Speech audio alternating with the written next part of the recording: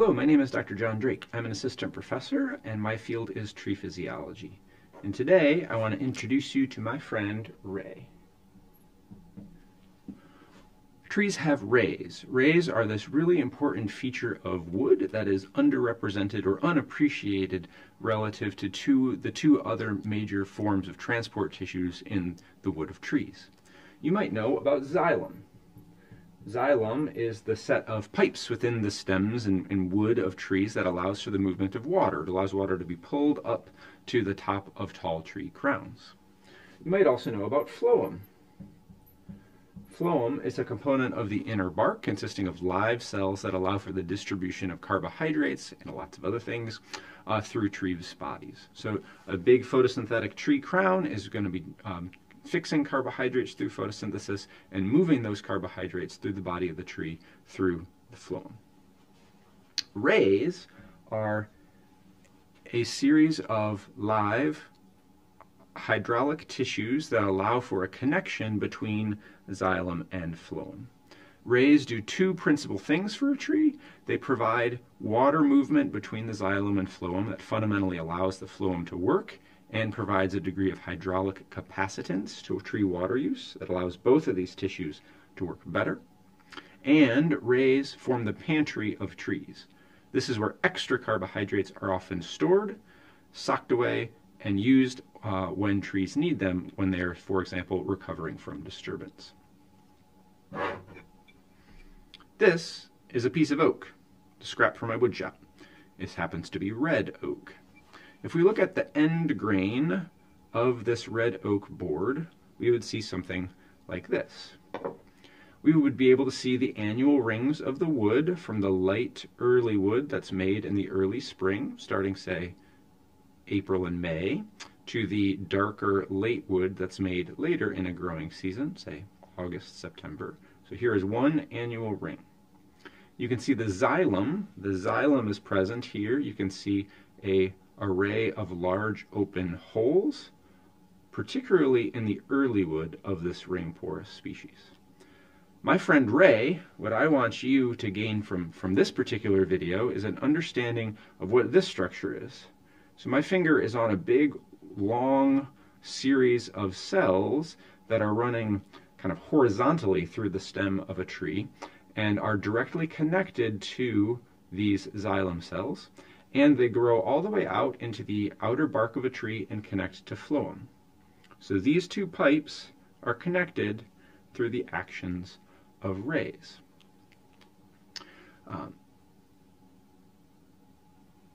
So rays provide two fundamental properties that I want you to understand. They form the hydraulic nexus between the xylem and the phloem. For the phloem to work, water needs to be able to move from the xylem to the phloem at both the source and the sink phloem. And so the rays provide the mechanism by which water is moving in between these two transport tissues. The rays also provide the hydraulic connection to provide hydraulic capacitance to our xylem.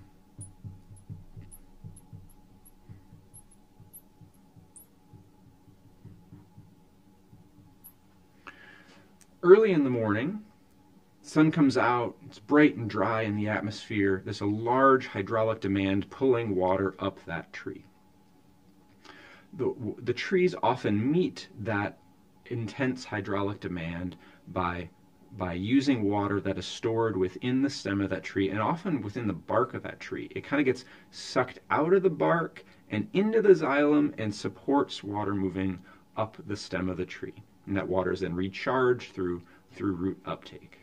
And the water is literally in that time frame moving from the bark to the xylem via its interconnected nature of the rays.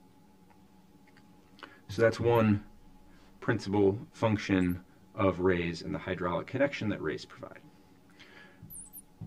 Another really important function of rays is carbohydrate storage.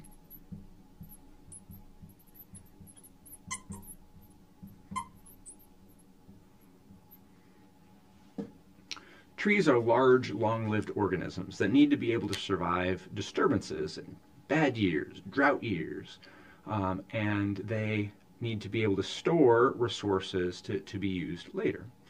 I have a layer of fat that allows my body has stored energy reserves so I can survive if I fast or don't eat for a week. My body can consume reserves to make that happen.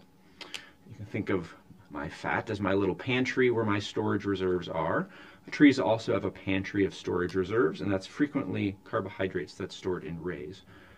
So inside the rays going through this ray right here is very likely full of a whole bunch of starch granules that are available for later usage.